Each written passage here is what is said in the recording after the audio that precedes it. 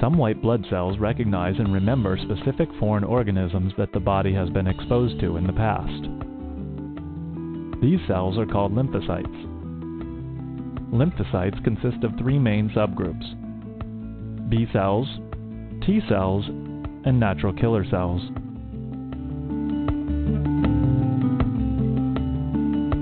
The invading antigens emit proteins that are recognized by memory T cells.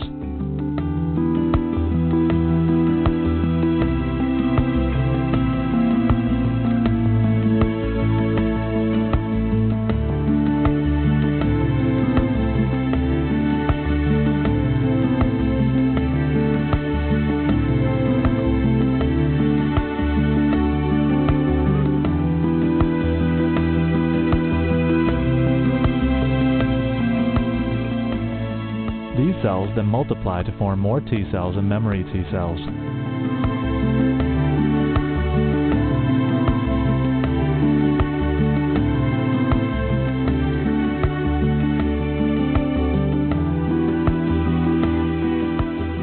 T cells present the antigen peptide to antigen receptors of B cells.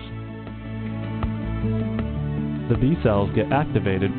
On activation, B cells divide many times, making two types of clones: memory B cells and plasma cells. Plasma cells release large amounts of antibodies. Antibodies, being molecules that fight microorganisms, attach themselves to a specific chemical sequence on an antigen. The antigens are then killed by the proteins released by the antibodies.